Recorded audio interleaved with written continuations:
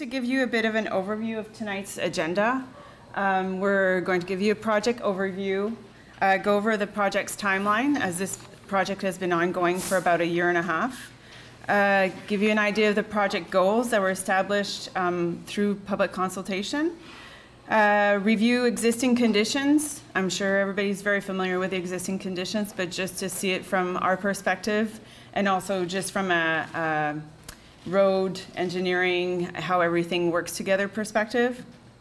We'll give you an overview of the public input so far, and then we'll present you some alternatives for Barre Street, the Barre Main Street intersection, as well as Main Street. And then some short-term projects that are possible, and then next steps. And then, as Mayor Watson mentioned, we'll have questions. So from the RFP that was issued by the city, the study will address alternatives to improve north-south and east-west connectivity for bicycles and pedestrians throughout the downtown. It will include analyzing traffic control techniques at intersections, as well as possible connectivity improvements using adjacent streets, pedestrian crossing locations, and on-road bicycle facilities. So just to let you know, our project area is Barre Street between Main Street and the Rec Center, and also Main Street from Memorial Drive to the Spring Street roundabout, essentially. Although everything else is connected, evidently, it's like a spider web. You can't just pull one part of it out and then reconnect it. It doesn't work that way, but this is the main focus area. So we're very well aware that everything works together. And that's part of the kind of puzzle that we've been working on.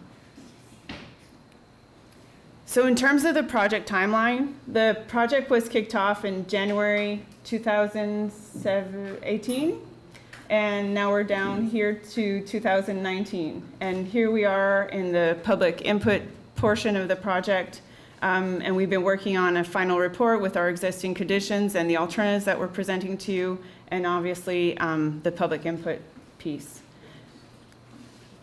So our project goals, it's to meet the needs of people walking, cycling, and driving in Montpelier by 4 different methods. First, we're looking at increasing the mobility of options for all ages and abilities. We're trying to fill the gaps of the existing pedestrian and bicycle network by connecting the bike path to downtown and within itself in downtown. We're trying to identify upgrades in safety to the existing pedestrian circulation networks and improving the efficiency of intersections within the project area to improve the flow, connectivity, and safety of vehicular traffic. So it's really about everybody, all the modes of transportation working together in a more effective way, but especially safety, and making options available for multimodal transportation. So with our changing demographics, young families, seniors, mobility challenges, what have you, let's make sure that there are facilities available so we have options, essentially, in Montpelier.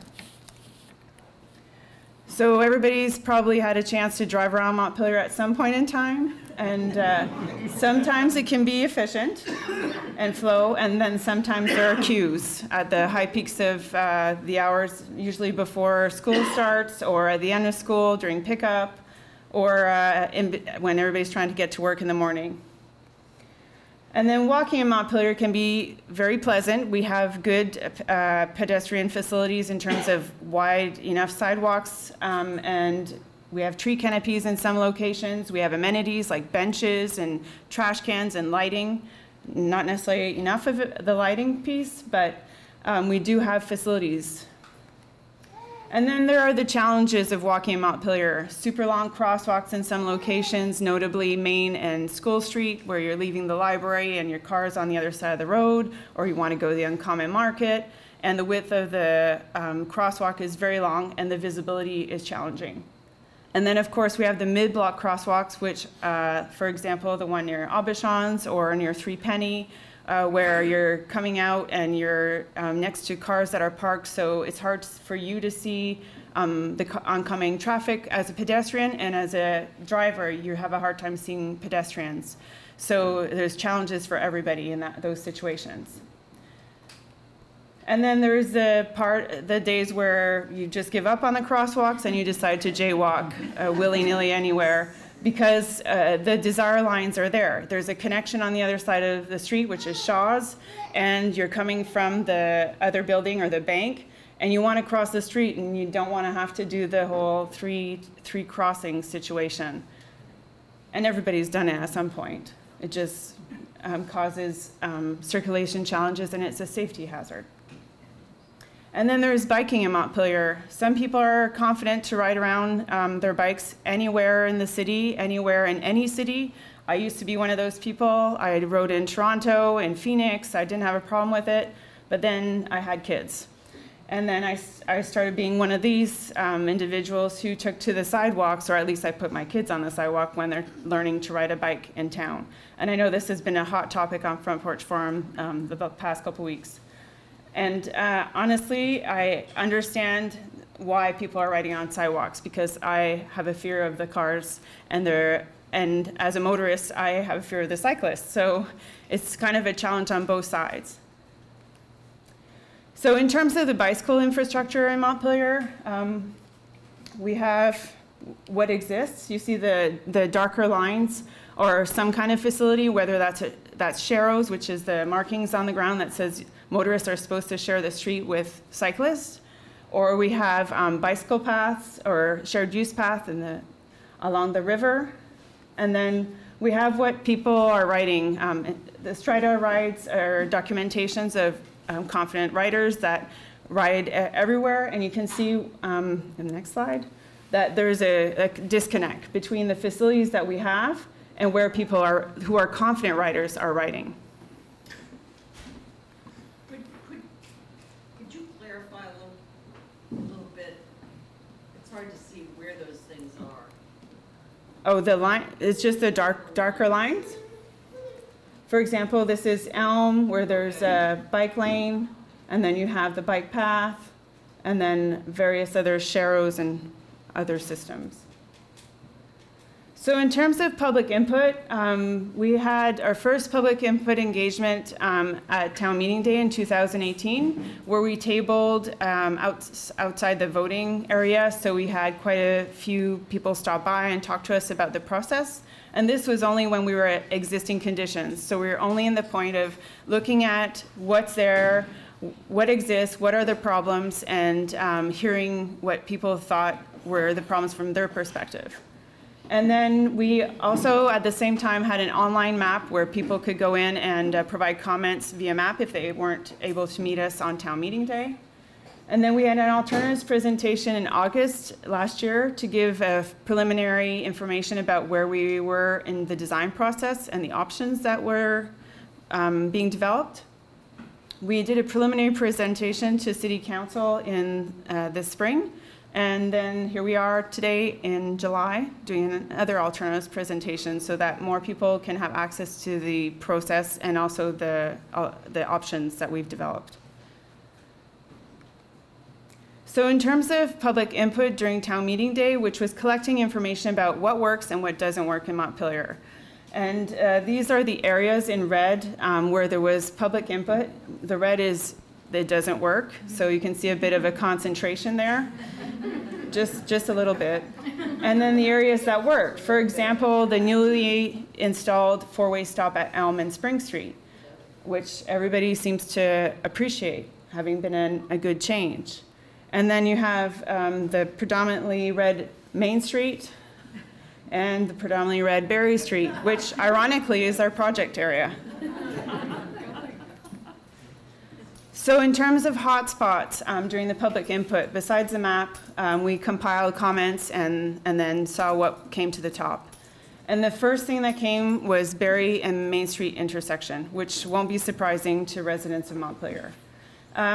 Traffic control is needed, whether that's a roundabout or a signal, and walking across Main Street feels unsafe with chaotic vehicle traffic and width. And I'd say the same thing from a vehicular perspective. It's kind of playing chicken all the time when you're trying to turn left from Barre Street, and the same when you're trying to get in onto Barre Street. And then other comments on Barre Street, the sight lines from driveways, because they're blocked. You're blocked when you're driving, coming out of your driveway by the parked cars along the street. And then there were suggestions of removing parking on one side or the other of Barre Street, or converting it to a one-way operation. And then I'll just go a bit quickly for the Main Street portion, because we're focusing a little bit more on Barre Street tonight.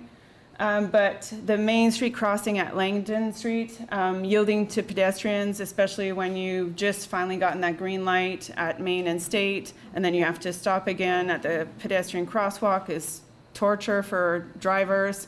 It's also torturous for pedestrians because they step out into traffic, and sometimes you don't know if the car is going to stop or not. And then queued vehicles are blocking the sight lines, and also the turning into Langdon Street and other issues that ensue from that. And then State and Main Street intersection needs to be made more bicycle friendly. And then the waiting time is long because of the, what's it called, Julia? The exclusive pedestrian signal. So everybody has to wait their turn, and not everybody's that patient. And then same way, if you're a pedestrian, you have to wait through all those cycles for the different directions of traffic to go through. It can be kind of daunting. And so that's where you get people crossing other places, like the near Three Pennies, using that crosswalk, or walking across the crosswalk at East State Street when they shouldn't be. And then the School Street and Main Street intersection, it's a very long crosswalk, and everybody, or the people who provided comments about it, also agreed. And there's higher speeds because the street widens at that point. So it feels more like you're ready to press on the gas a little bit more because you have less of the building encroaching onto the street, which usually makes people slow down a little bit more, and there's less vegetation as well. And then there's angled parking. And then traffic control is needed was the comment, and to consider a four-way stop like this Spring and Elm Street. Since that was so successful, it was seen as a possibility by the public at school in Maine. So who are we designing bicycle facilities for? We had some comments in previous public input sessions where confident riders feel like we don't need any additional bicycling facilities, but those are the confident riders down here that end up being about 1% of the population. And these are general figures from across the nation, but I'd say it's the same in Montpelier. And then, so they can tolerate a lot more stress, which means they can tolerate cars backing up, possibly opening their doors when they're parallel parked. They can tolerate trucks going by them. They're okay, they're in their zone. And then you have the somewhat confident riders who are still, they're a bit, they have a little bit of unease when they're riding their bicycles, but they still take it on. And then we have the rest of the population, which is the 60%, ends up being about 60% of the population that won't ride downtown Montpelier. And it's because they won't tolerate the lower stress. The idea of getting hit by a car outweighs the benefit of riding a bicycle. So there are several bicycle infrastructure options that we looked at and that are available to us. There's the shared lane marking, which are sharrows, which we have on State Street. We have shoulder bikeways, which are on Elm Street if you pass the bakery. And then there are bike lanes where there's a stripe line and then the bicycle symbol is there, and bicycles have a dedicated space on the road. However, there are other options. There are buffered bike lanes, which means there's a 2 to 3 foot protected zone between traffic and the bicycle, so that if ever there's debris in the bike lane, which is pretty consistent and often, or a catch basin that you're trying to avoid, you have a bit of space, but also it just gives you that extra buffer reassurance that between the two modes of transportation. And that we have on the Barre-Montpelier Road. And then the other option is to actually put physical barriers in between this bike lane and the vehicular traffic, which could be, which could be planters, which could be bollards, which could be other physical barriers, which increases the feeling of safety even more and is safer. And then if you go even further, there's a possibility of having the bike facility elevated from the road, but still next to the road, and or shared with pedestrians. So it's different facilities and options. So back to the project. Barre Street, what is the focus of Barre Street? It's connecting the existing and the in construction, as everybody has surely seen on the other side of the road, the shared use path or bike path that's coming. Because you have the path that will end next to Shaw's, and then you have the path that starts again at the rec center and goes towards the co-op, and then there's another piece that's being built towards the golf course, but there's nothing in between that. So we need to have that connection for bicycle facilities. And then it's also about improving sightlines when people are leaving their driveways because of proximity of the parked cars. So one thing we took into consideration as we were looking at option and designing possible solutions to this issue was to remember where the alignment of the bike path ends next to Shaw's and where it is at the rec center. It's on the south side of Barre Street, so just keep that in mind. And then what's the focus of the Barre Street and Main Street intersection? Well, we've seen, and I'm sure most people in this room will agree, it's unsafe for all users, from pedestrians to cyclists to motorists, just because of the utter confusion that ensues when anybody's coming from more than one direction, essentially. And then we know that a traffic control is essential at that intersection. The question is what it is. Is it a roundabout? Is it traffic signals? Because obviously the stop sign is not effective. So the alternatives that we came up with were a shared use path, also called a side path because it's next to the road. It's more a technical term, with roundabouts or with signals. A buffered two-way bikeway, which means there's a space and something between the bike lane and the vehicular traffic, but is on the road level. And then there's buffered bike lanes. So the existing conditions from a plan perspective, we have the in construction shared use path, also known as the bike path, and then all the way to where Shaw's is. And then we have the rec center where the path is existing and then connects down. And then so you have this piece that does not have a bicycle facility. It does have sidewalks on both sides, but the sidewalks are also close to the parking. So walking is not the most pleasant experience on Barre Street, although at least we have sidewalks, and they're at a good width. So Barre Street, our first option is a shared use path with a mini roundabout. And so here's the potential mini roundabout. And it would require a bit of right-of-way in some areas if it were installed, so that means easements. And also the challenges of relocating 6 catch basins. This comes into more of a cost perspective than, and constructability.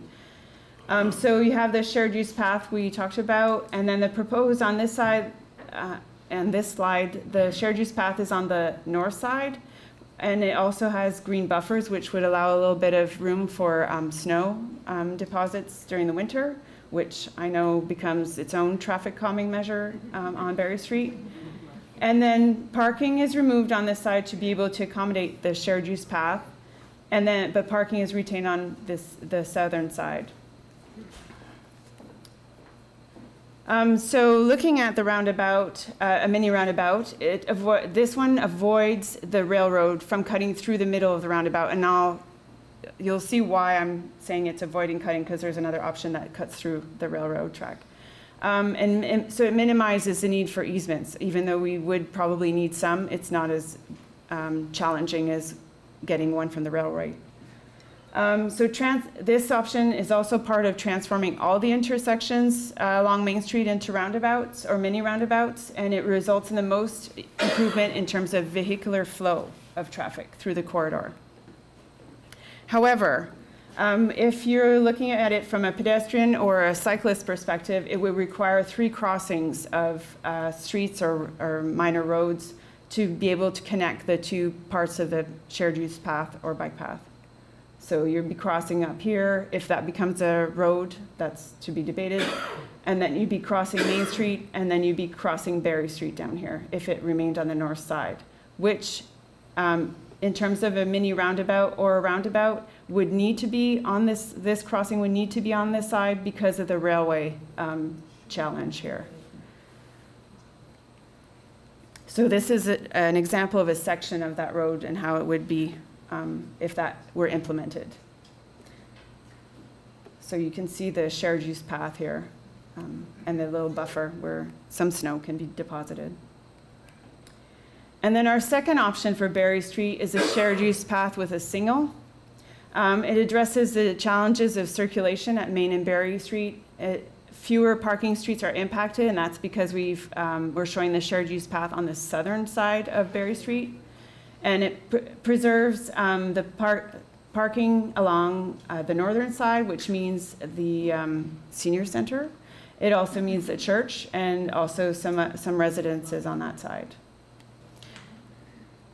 And in terms of benefits, because we're adding in a traffic signal, we can have a crosswalk here so that this connection is possible straight down. So you're only crossing Main Street once. And that's what I'm showing here. And it's the same section, just the reverse side for Barre Street. And then we have a third option, which is a 2-way protected bike lane along Barre Street, which is shown on the southern side here. And it's a combination of minimums, which means it does not reduce the amount of parking that's taken away, and it doesn't necessarily address some of the traffic conflicts. But the thing is, it introduces a new type of facility. So rather than be removed from the traffic completely by being at the same level as a sidewalk, it's actually on the road. And then it's two directional for the bicycle lane. And then to be able to install this along Barre Street, we'd have to reduce the width of the travel lanes on Barre Street, which could help slow down traffic, but may also be more challenging to navigate. But this is the lowest cost option. So this is what the section would look like if you were on the road walking your dog. So this is the protected piece, and then you can see the bicycle facilities at grade with the cars. So those are the 3 Barre Street options. So we showed the shared use path with the roundabout, the shared use path with a signal, 2-way protected bike lanes, which was the last one. And when we were developing the alternatives, we also had a 4th option, which was 1-way protected bike lanes. However, that would mean removing parking on both sides of Barre Street. So you can imagine why we didn't keep going that way. It was the safest design, however, from a bicycle perspective. But in order to preserve some parking, we did not explore that further. Now, in terms of Main Street, the focus is addressing safety, improving connectivity and circulation for all users, and determining the best traffic control at all of the intersections. And as well as I've mentioned before, the visibility of crossing at some of the crosswalks, or most of the crosswalks. So we're taking into consideration queuing during peak times and the complete absence of bicycle facilities on Main Street. So the Main Street, State Street intersection, the focus is pedestrian safety and improving the level of service, which means how many cars can get through the intersection and everybody can circulate in a certain amount of time, right? And then we're taking into consideration that the intersection is not square, it's askew. So it's a challenging intersection to modify, especially because their building stock is historic, so we're not going to be suggesting removing buildings to go back. And the Main Street and School Street intersection, the focus is on pedestrian safety and increasing the visibility of oncoming traffic and for all modes of transportation. So one thing to take into consideration when thinking about this intersection is that per studies, it meets traffic signal warrant, but does not meet an always stop warrant, which means stop signs would not work at the intersection, mainly because Main Street has way more traffic than School Street. So it would just make everybody go slower on Main, and that would just cause some uproar. And also, it does meet traffic signal warrants because of the volume of traffic and the numbers of pedestrians that cross the street. In terms of the Langdon Street crosswalk, everybody knows crossing through queued traffic can be kind of treacherous, and then the queued vehicles also obscure the pedestrians trying to cross. And then you're blocking traffic all the time is how it feels like, I think, at that point. So in terms of the Main Street alternatives, we looked at singles with bike lanes, roundabouts with bike lanes, and a hybrid of roundabout and singles. That means a combination of some intersections would have roundabouts, others would get traffic signals if they don't already have them. And then the fourth option was developed during a different study, which was called Greening America's Capitals, and proposed a bikeway on Elm Street and did not have any bike facilities along Main Street at all. So I'm going to go through those. So this is the existing conditions. Everyone's familiar with them, I'm certain.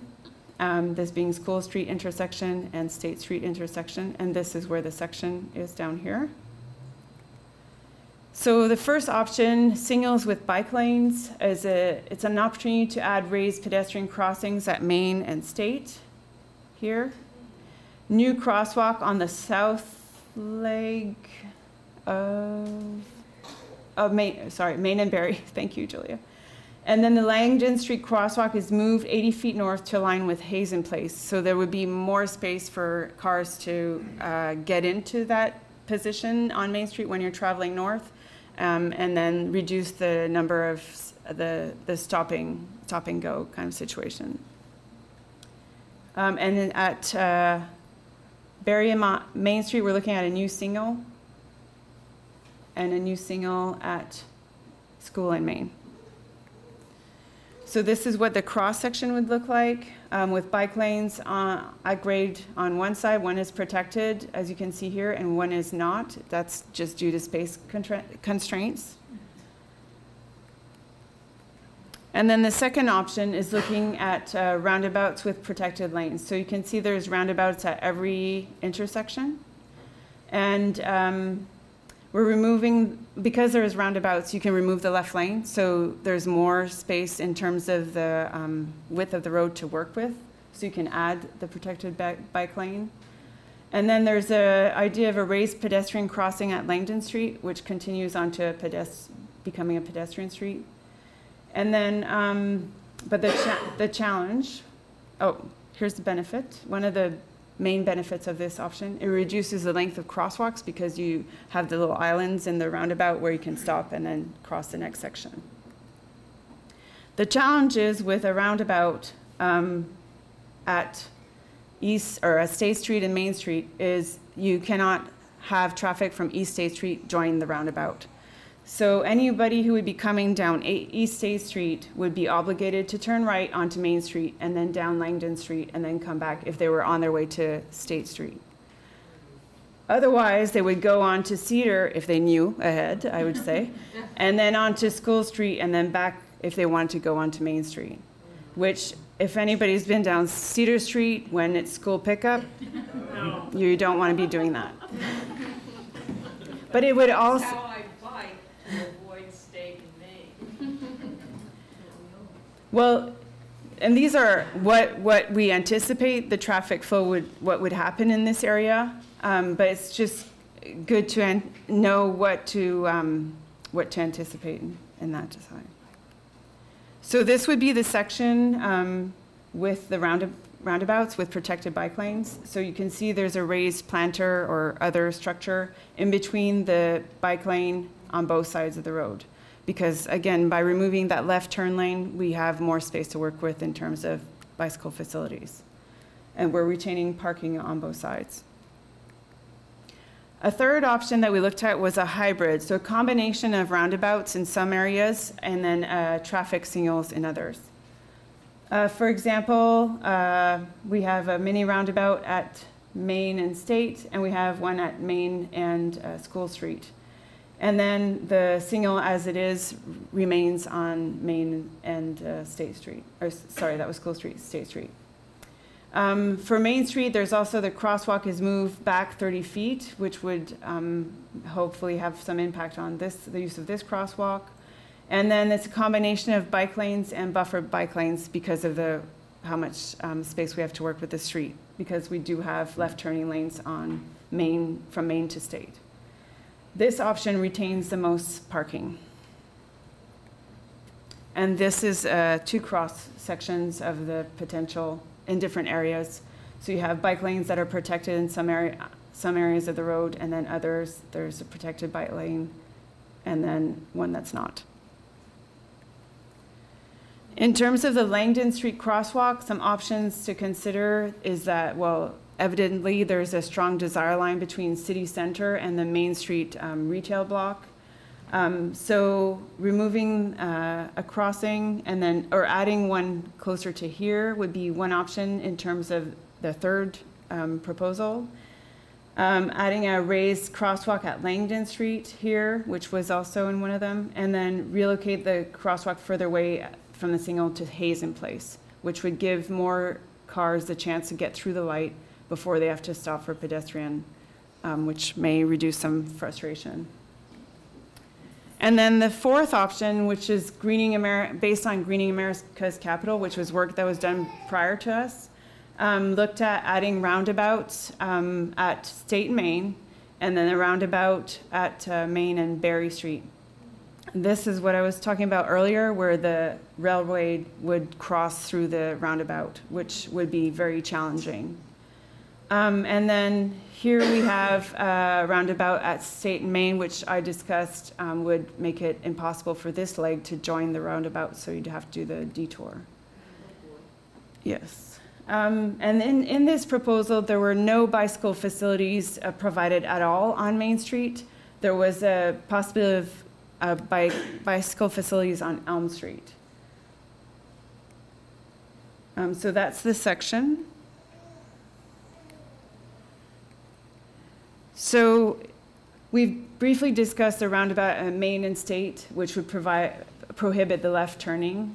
As you can see, there would be one of those islands resting for crossing, and then you'd have to turn left. And that's that again. I'm sorry, I'm repeating myself. So it would increase volumes of traffic on Langdon Street, and then left turns onto State Street, which you know can be difficult from Elm already. And then turning right onto Main Street would be another option besides Cedar.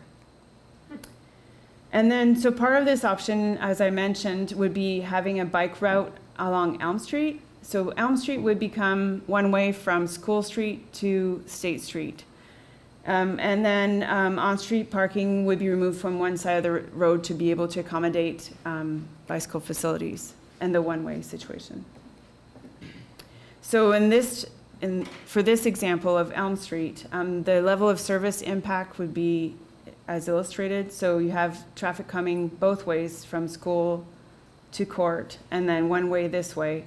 So if you were going to try and find your way from Elm Street, you'd be going down to Main, onto Langdon, then onto Elm Street, or going down to the roundabout, which would add more traffic onto Main Street.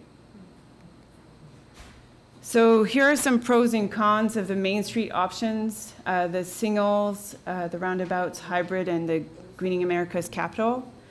In terms of the singles, all singles throughout the corridor, it has the least amount of change to the curb lines of the road, which means it's less cost. And, but to add in the bicycle facilities would have a greater reduction of parking. And then there's not necessarily an improvement to the traffic flow. And then there are more lanes to cross as a pedestrian at Barre if we did the triangular option. In terms of the roundabout, it has the most improvement to vehicular traffic flow. It preserves more parking, and it reduces the lanes for pedestrians crossing Main onto Barre. But it's more expensive. There may be some impacts to the right-of-way in terms of needing an easement, which adds to the cost. And then there's an inconvenient diversion of traffic if you're doing the roundabout at Main and State Street. And then bicycles would have to mix with pedestrians or with traffic at roundabouts, which is an important thing to note. Because we have a compact downtown, there's not enough room to add in a bicycle lane going around the roundabout, which would be an option in a place where you got to start from scratch. So technically, a bicyclist would either have to get on the sidewalk at that point of the roundabout and mix with pedestrians, or would have to mix with the traffic, which can be challenging. And then you're not meeting necessarily the 60% who would bike through downtown. And then we have the hybrid, which was a mix of singles and roundabouts, mini roundabouts. It has a more affordable cost than doing roundabouts throughout. It reduces lanes for pedestrians crossing and preserves some parking. But there might be some peak hour traffic backups through Barre and Main roundabout, or if there wasn't a roundabout, it would also not necessarily improve the traffic flow. And then the Greening America's Capital pros, it preserves the most parking because there aren't any bicycle facilities along Main. And it makes, you could have a lot more features along Main Street because you could address street furnishings and that kind of thing. But it also has a high cost. As I mentioned, there's no bicycle facilities along Main. There are inconvenient diversions either on Elm Street because of the one-way bicycle facility, one-way street, I should say, and then the diversion from East State and Main Street. So in terms of the parking, here's a quick summary of the different options. We're here for existing, no bicycle facilities. The Greening America's Capital, and this on Main Street, total parking. No bicycle facilities on Main Street. And then the M1, which was the traffic signals, M2, which was roundabouts, and then 3, which was a mix of the two. And this just illustrates the space dedicated to vehicles in general downtown. So roundabouts versus singles has been an ongoing conversation within the steering committee and the town and us. And there are concerns on both sides for either or option, but keep in mind that the whole system works together. Like I mentioned, it's like a spider web. You can't just think of one roundabout or one intersection on its own. It really affects everything else. It's like a domino.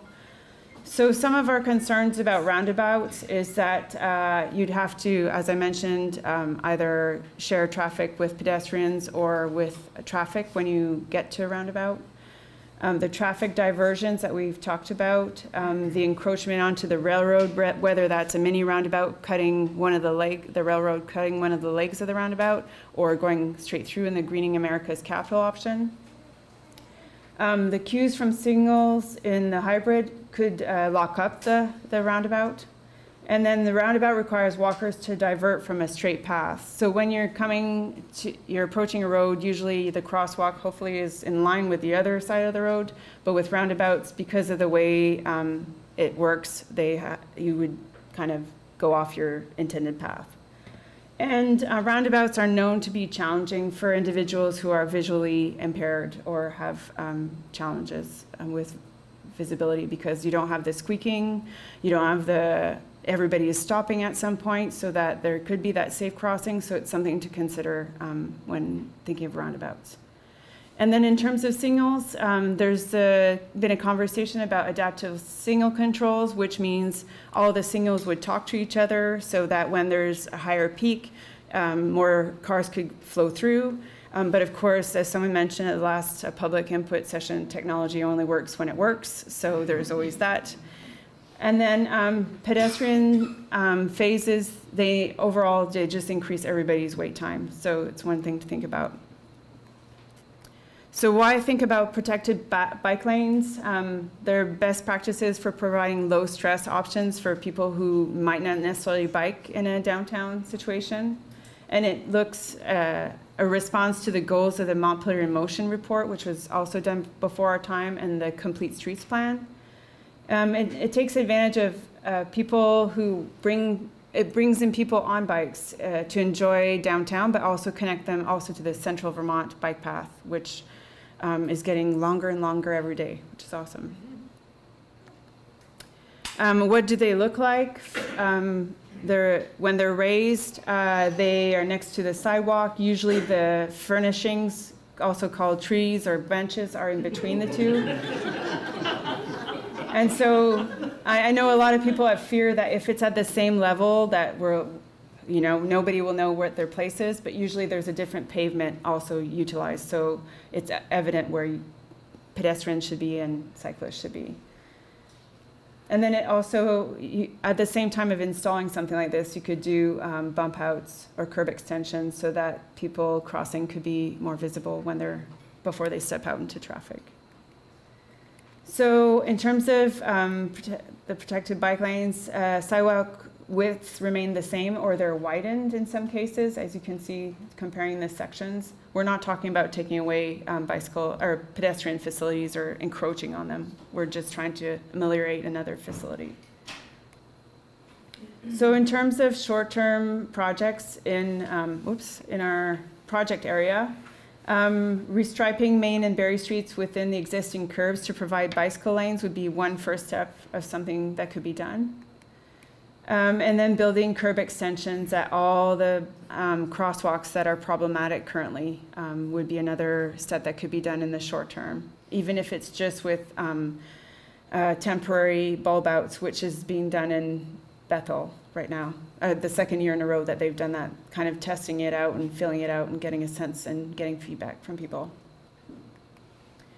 And then, just so you know, there's a lot of push these days for a rapid implementation strategy, which means trying something in the short term and for less money so that you can test it, get people's feedback again, and get some momentum going. So these are other examples of things that have been done: a demonstration project, a pop-up bike lane for a weekend or a month. And then you have other curb extensions here you see just used with paint and some box planters. Some interim designs just to try things out with paint again, and then or moving towards a permanent installation. And then quick build has been happening a lot in Burlington and other places close by or further away in Brazil. For example, there's a quick build with delineator posts here of a bike lane in Burlington, and also that kind of curb extension with paint on the ground. So this is at grade with the road.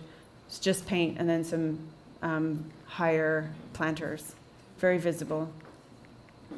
And then here, a mini roundabout in Sao Paulo, Brazil, to try it out with paint, just with paint.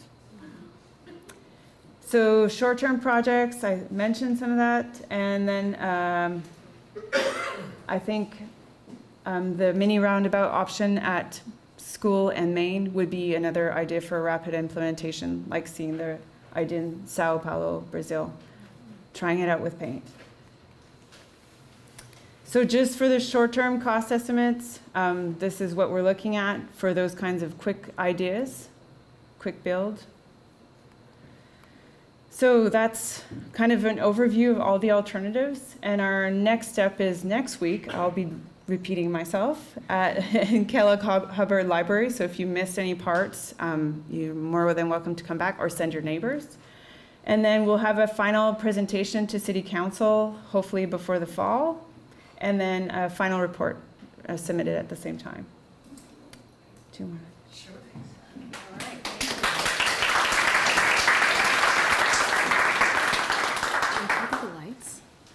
Okay, so first we're going to start with some just clarifying questions. What information could you use repeated or clarified or whatnot? So I'm going to stand over here so that you can answer the questions.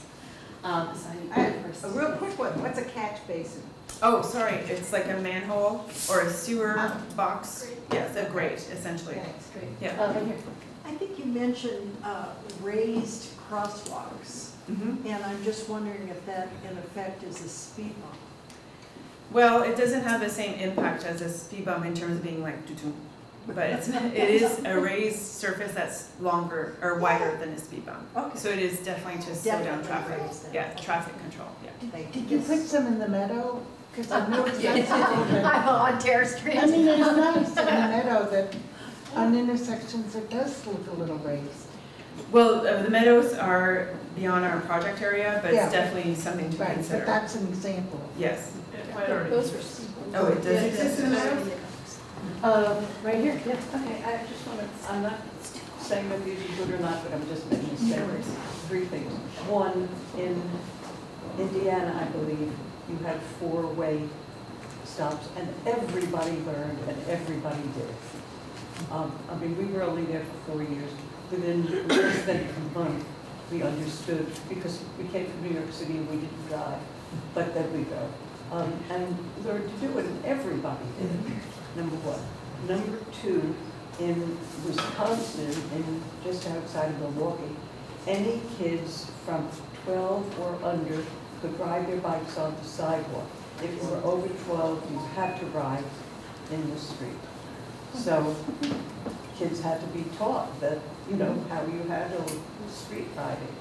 Number three, it's very difficult to see around the buses when they're stopped in front of Shaw's. Right. And if you're trying to come out, you certainly can't see everything.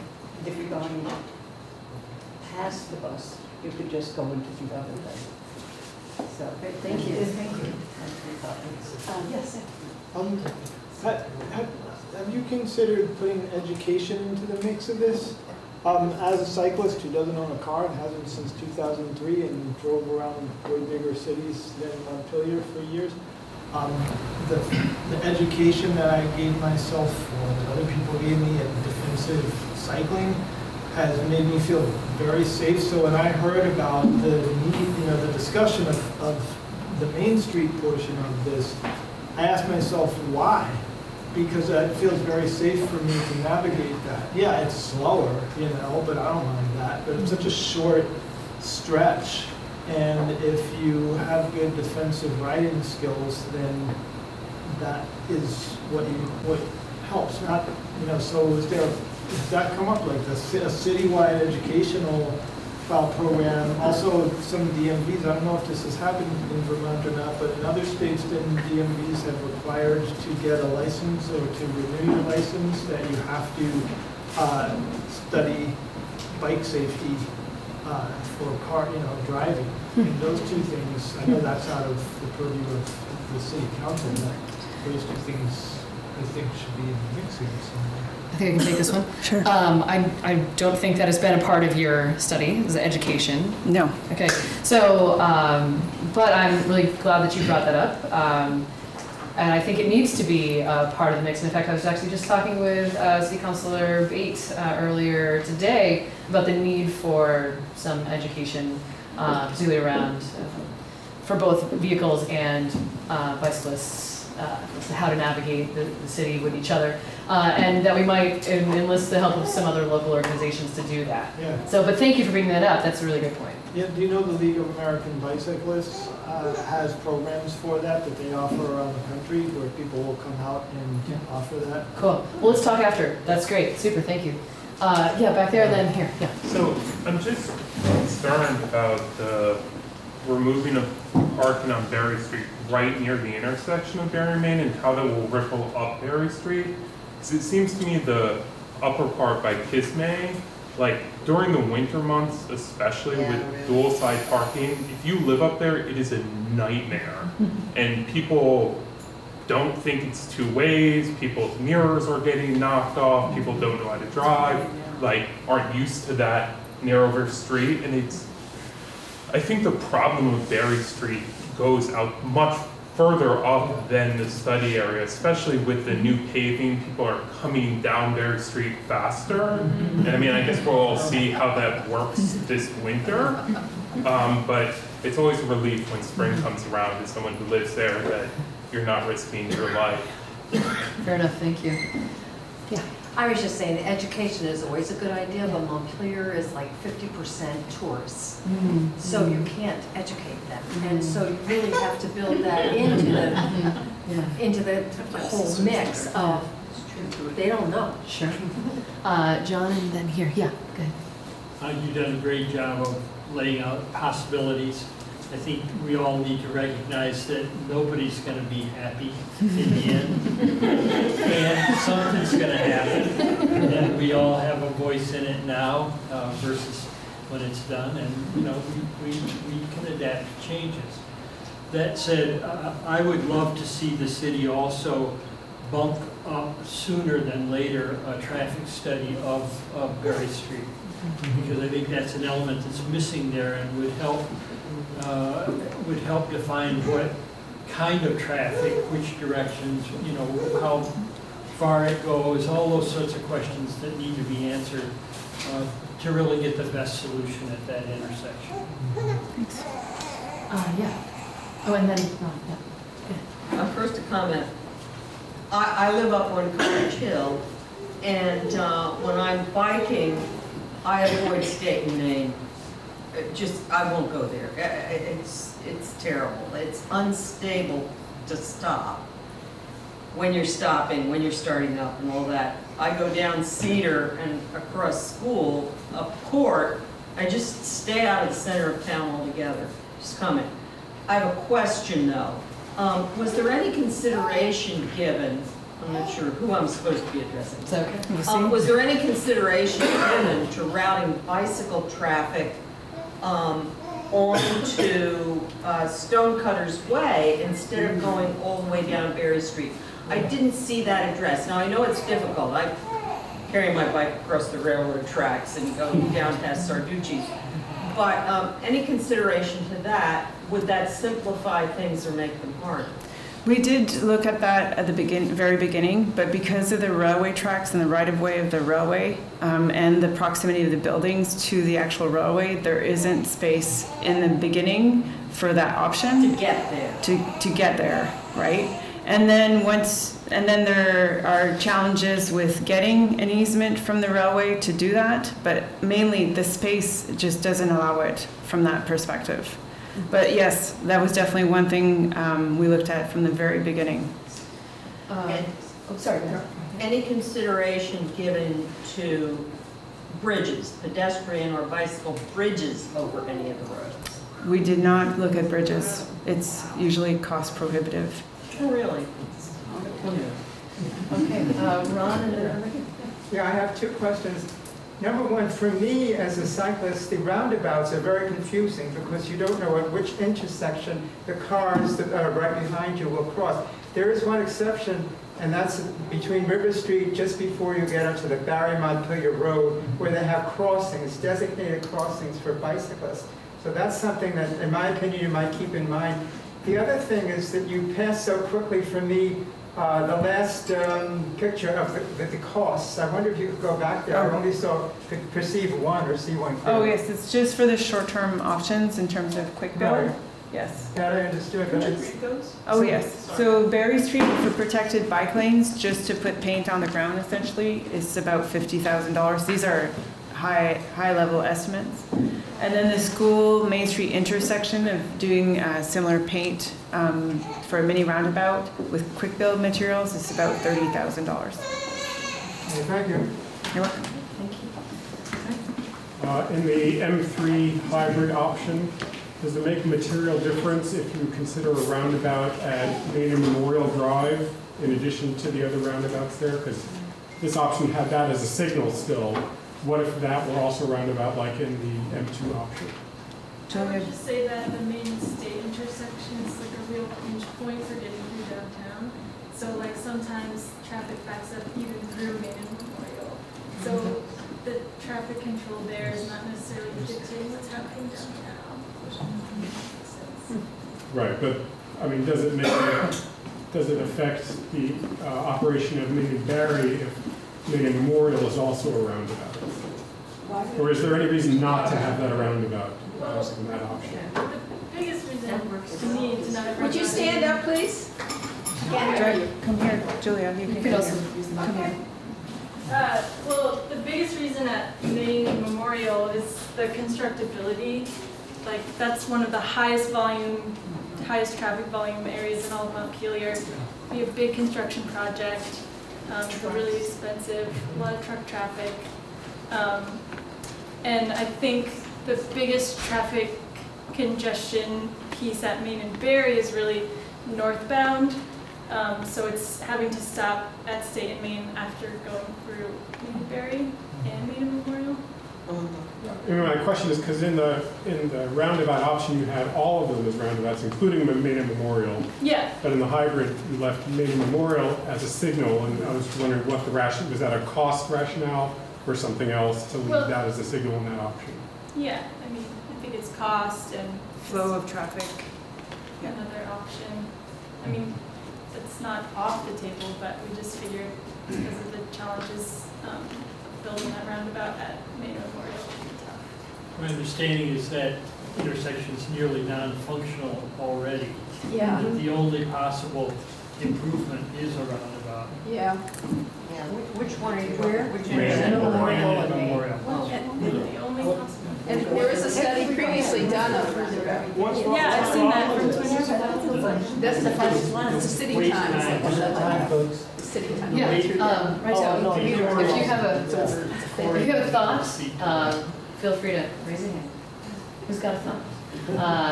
Scott, here first, go ahead. Okay, I've got a couple of comments. First of all, with the bump outs, I had a very bad experience one night going past the middle school where you've got that parking area, which has got 2 bump outs. Well, they're not painted, and I hit the one coming down into town, and that wasn't particularly good. That's number one. So if you're going to have bump outs, you're going to have something up there that's visible to motorists, particularly when the town has low parking or snow or anything like that. The question of traffic signals. If you're going to put a traffic signal at the end of Barre Street, I would strongly recommend that it was controlled by the same controller that runs State and Main. That's probably possible to do. And it would eliminate the problems of the 2 signals getting out of sync with each other. The third item is State and Main. We're talking about roundabouts. What if you made an oval there instead of a roundabout? And that way, East State Street could still become part of that traffic pattern. In the beginning of our study, we really looked at every option, like a kind of peanut shape, an oval. And a big issue with that is there's a lot of people that turn left onto State Street from Main Street. So that turn would be really difficult and pretty much impossible for trucks because they would be doing the oval and the, you know. Well, it would have the same, presumably have the same radius as the circle. No. Well, no, you just make the round ends of the oval the same size as the radius of the circle. But it'd be like kind of a U-turn. You know, instead of turning. Yeah, but so is a circle, basically. You'd have to see it on paper, it wouldn't work. Make it a Mobius. Well, let's see pictures. We did look at it. We can continue that. The other thing is later. your route from East State Street into either State Street or left onto Main Street. Funneling all that traffic through the end of Elm Street would be a total disaster because that's just about as busy as Main Street is. And you're asking people to make either a left turn on a very backed up section of Elm Street with nothing but a stop sign there. And speaking of visibility, that's terrible on that corner. All right, are there comments from people who haven't gotten to speak yet? Let's see, there and then there. So we'll just go in order. So here and then there. And then there. Okay, great, super. So I am very much in favor of a roundabout at Barre and Main. I'm not so sure about the rest of it. Okay, thank you. Yeah. I'm not in favor of the roundabouts. Number one, you'll take all the parking out right in front of our businesses all up and down the street. It's a laundromat. People have to carry their laundry in, so being someone that pays taxes for that space, you probably would like us to stay open versus closing our doors. Because if they can't carry their laundry to us, we might as well close our doors. It's our test, but I'm kicking you. Thank you. It seems like the stop signals would work great if you sync them up, but also if you sync them up with the crosswalks. Having lived in Montpelier my whole life, it made no sense to make it through a light just to stop when a pedestrian just feels like they want to cross the road. Cities all usually sync up their crosswalks. So when everything's green, everybody stops. When everything's red, everybody goes. I think that would flow your traffic through from the bridge all the way to the end to the roundabout. You wouldn't need to do the roundabouts. It just has to be synced. And people can wait. Thank you. Oh, sorry, go ahead. Yes, because we've got a couple comments about syncing traffic controllers and traffic signals. The city is looking at, with the all-signal option, the adaptive signal control that was mentioned. And really what that is each signal, each intersection talks to each other. And it anticipates what's going to happen down the line. So it'll say, boy, I've got X amount of cars coming in this direction. Talks to the next signal down and says, okay, well, I'm going to let these people go before they get to me. And really, what we've seen is reduced stops and delays by about 30% on similar corridors. So that is part of the all-signal option. But does that control the crosswalks as well? Yes. Okay, good. And just so you can introduce yourself. Oh, sorry, Corey Line with the Public Works. Great, super. Can Corey add to that? Sorry? About the adaptive lights? Would you explain more about how the flow changes, though?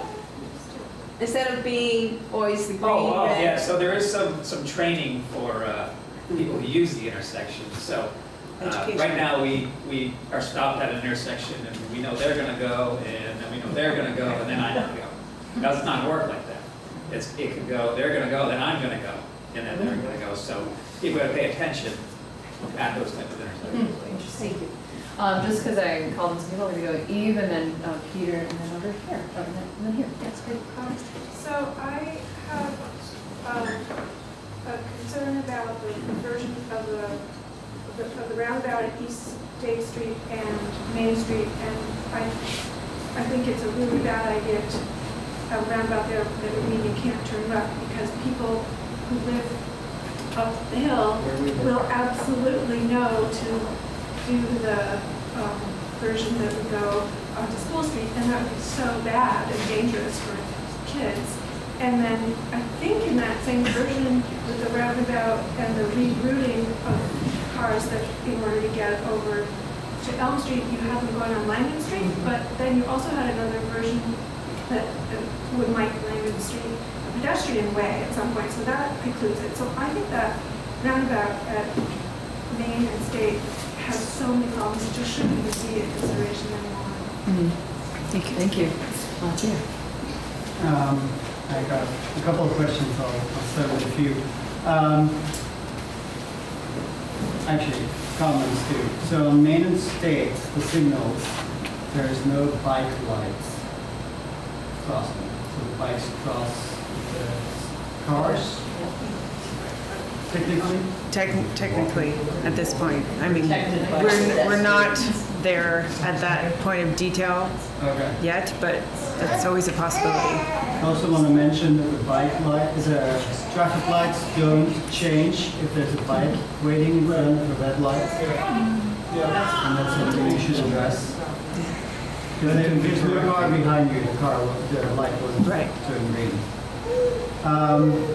I think the biggest issue with the roundabout on Barre and Main is that we put the bike path on the north, which adds just more crossings and is unsafe. I think for that reason alone, it's not a good option. And then a question, I wonder if you looked into making some section of Barre Street a one-way to reduce the route of traffic. Yeah, we did, and the impacts of, like we're talking about not being able to turn left at State and Main. Having Barre Street one way, like the circulation impacts for traffic is even worse.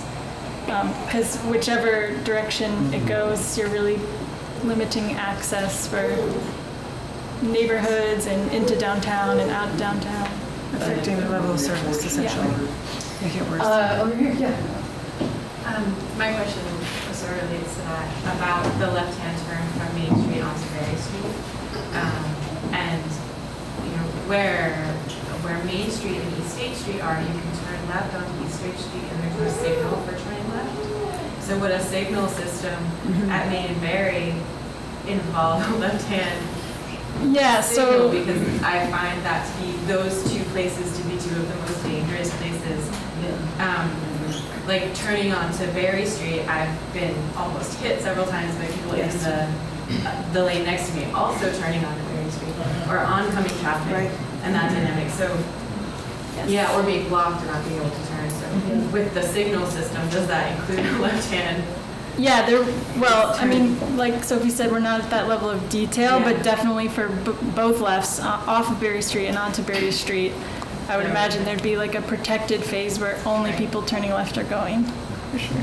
And I believe we looked at a left-hand turn at Main and State when you're going south instead of the right-hand turn lane, which, yes, so that if you're coming from Elm Street on Main towards State Street and you want to turn onto East State, maybe changing that to a left-hand turn rather than because right now it's on the right. It's a right-hand turn.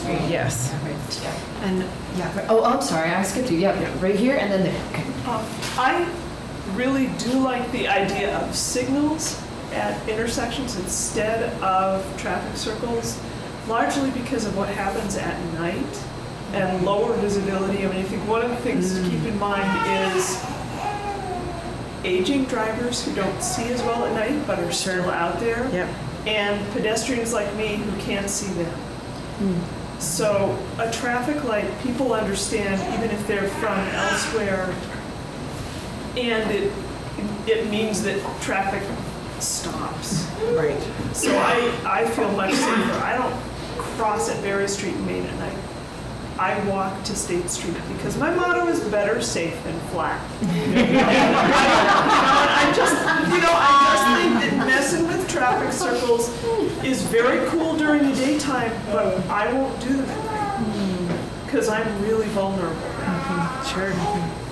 Good point. Thank you. Over here. I was in the middle of a raging incident the other day at the lights of where you come down Northfield Street on Memorial Drive.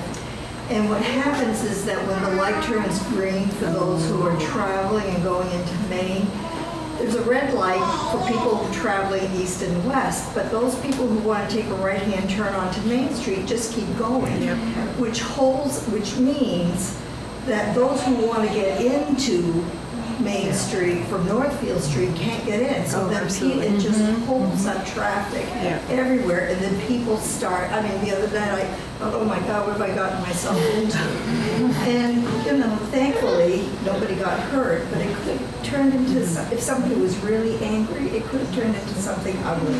Right. And I guess I just would like to see something done there where I know you want to turn right when you have a red light, but really it's our turn to go. So I don't know what we do with something like that.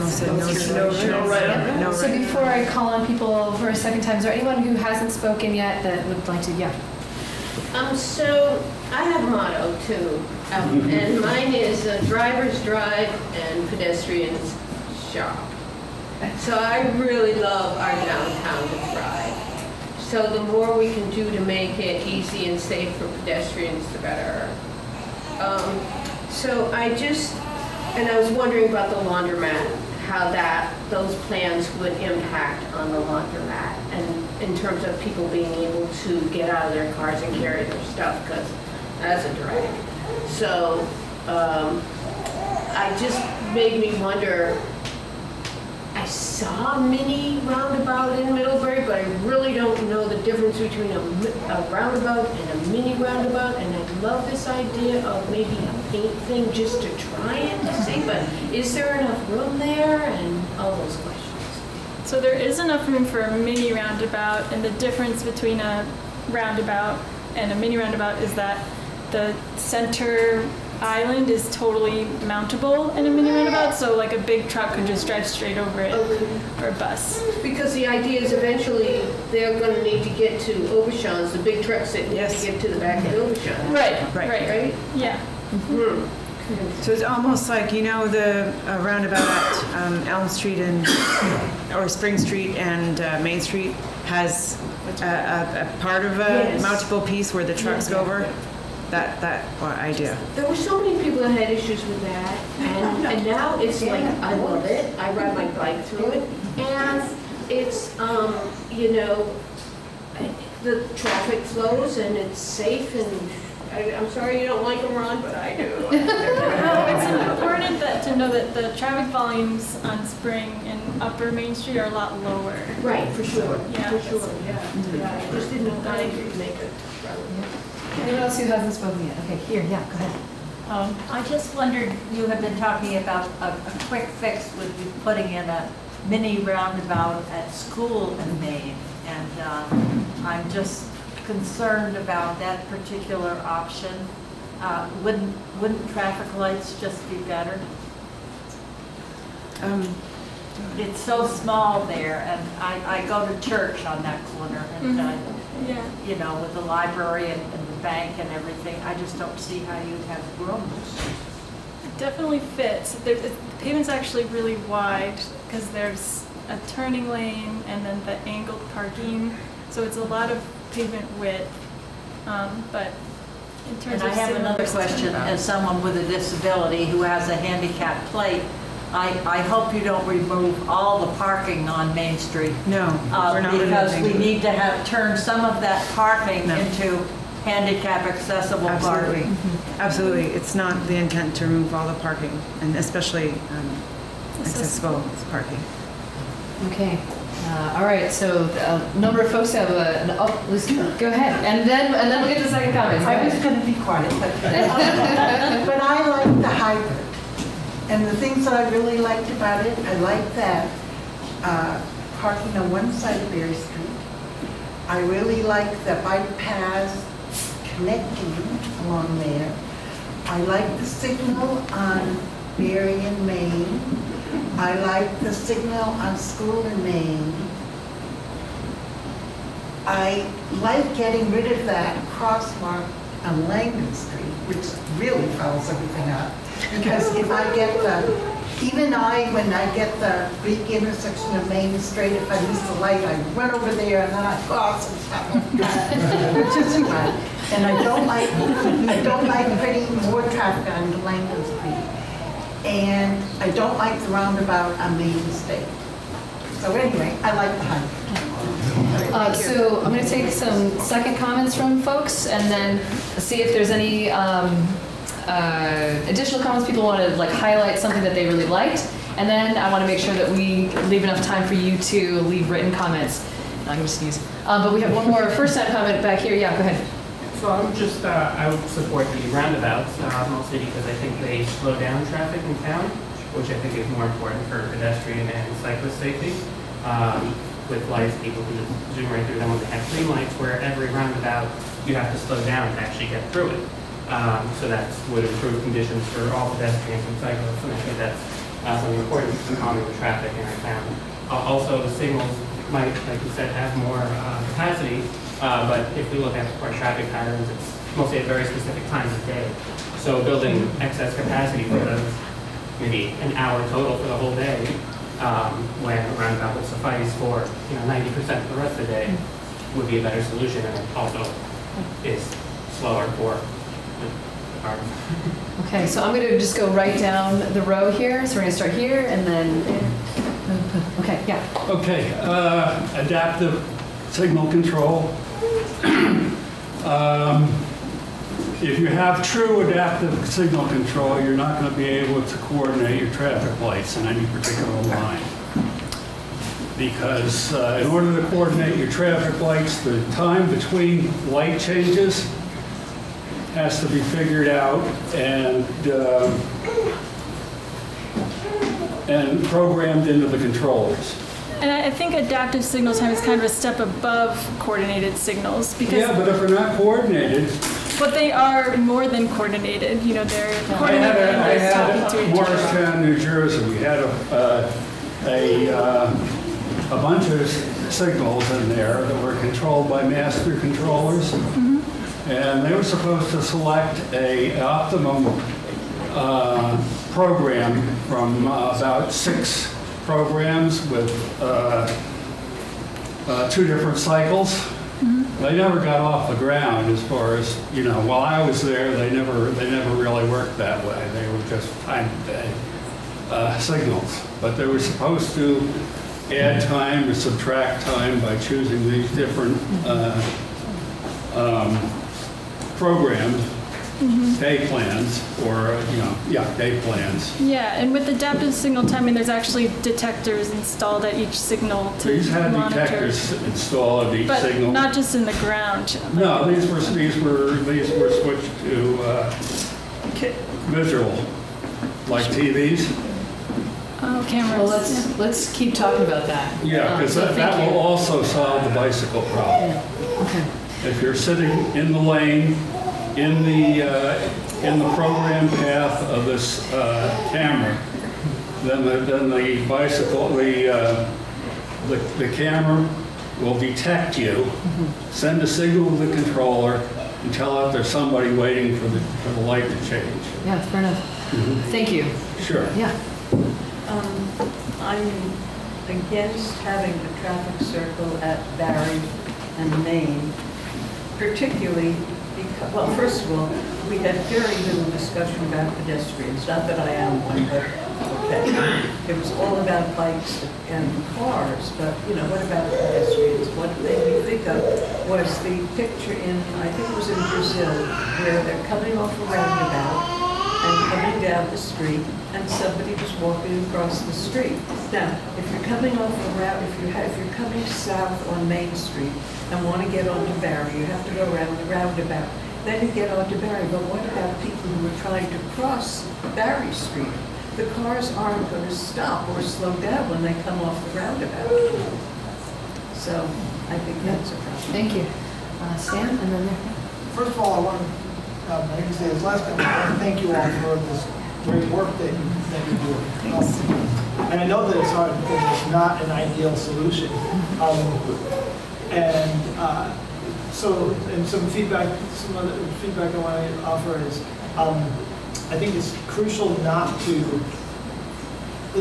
cars need to be able to continue to go onto State Street from East State and also from Main, because all the businesses are there. And I'm sure you know that they're going to all be really upset if you make that happen, and rightfully so. So I'm a cyclist, but I care about the businesses more than I care about myself as a cyclist in that situation, because if the businesses are hurting, then there's less reason for me to be riding downtown to them. And then one other piece is, I have gotten into head-on collisions in two-way bike lanes. Bicyclists are very dangerous. And they're just like drivers. They don't know what they're doing, and they're on their cell phones texting, and they're listening to their music, and they're zoned out. So please don't make a two-way bike lane. It's a very dangerous thing to have. Thank you. Here and then, okay. And then I want to make sure that we get to the comments. Or the written comments, rather. Yeah, go ahead. Okay, I think we've had a lot of different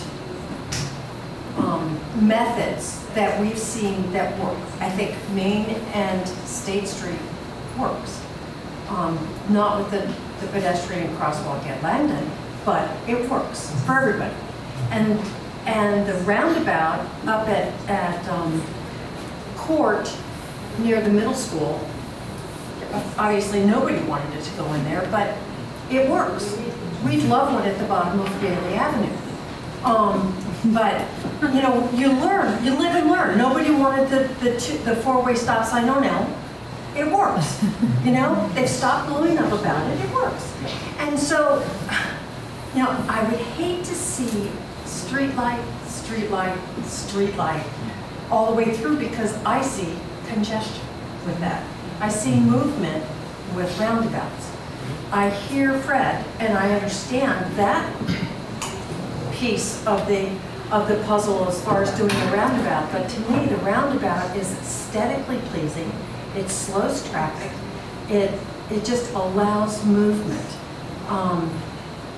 You know, we need to figure out how to keep the bike path in its path and the straightaway rather than jigsawing it around. But you know, you had a picture of putting a sculpture in the middle of the roundabout, the whole thing. What a beautiful way to enter our city. I mean, it just is so aesthetically pleasing. But to look at the street light on Memorial Drive and another one at Barre and another one at State just doesn't cut it for me. But figuring out how to get the bike path to come through, and if it means infringing on the railroad path, then we need to talk to them. All right, I'm gonna go with Fred, and then there, and then Constantinos, and then Peter, and then John, you get the last word. This lady made a good comment about pedestrians and roundabouts. Do not stop now. Even on Barre Street, we have that nice flashing yellow light, and people don't stop. What are they going to have if you got a roundabout? Nobody's stopping. That's right. So, pedestrian safety is very important. Thank you. Yeah. I'm just excited for something. Right now, I move to the car and I avoid driving to town, and sometimes I avoid walking to town, and I don't ride my bike anywhere near town. So anything would be an improvement, particularly at the Barre Street. I'm talking specifically about the Barre Street Main Street intersection. So yeah, thank you. Yeah. I also, from thinking from a climate perspective, I think we should try to be disincentivizing people from driving downtown. So that would be something like increasing the cost of parking or removing some parking spaces. Especially public transit will be becoming more robust in the near future at some point, and the advent of electric bikes, that should be something that people should do more of. So there's less cars in our downtown, so you have more people downtown and less, inert hunks of metal taking up valuable space on our streets. So I think we should be thinking in terms of more of the future, and this is one of our opportunities where we can build the future city that we want to live in the future, and not thinking about today and yesterday. Tomorrow doesn't have to look like today. Peter. Thank you for that comment. I'm going to adapt to climate change. I want to just say roundabouts are also really hard for kids.